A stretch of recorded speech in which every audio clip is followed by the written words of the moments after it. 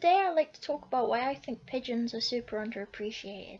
They're kind, they're intelligent, and in some cases they were even known to save people.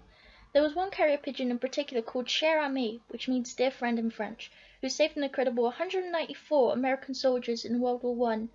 The soldiers were surrounded by enemies and had to hide in the side of a hill.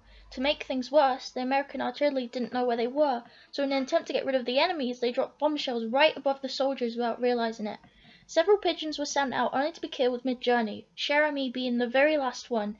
He carried a super important message over enemy territory successfully, despite being shot in the breast, blinded in one eye, and one of his legs dangling by just a tendon. That message basically being, "Our own artillery is dropping a barrage directly on us! For heaven's sake, stop it!" So before you think pigeons are rats with wings, bear in mind they may very well just be responsible for you being alive today. And that is why they will always hold a special place in my heart. That is all.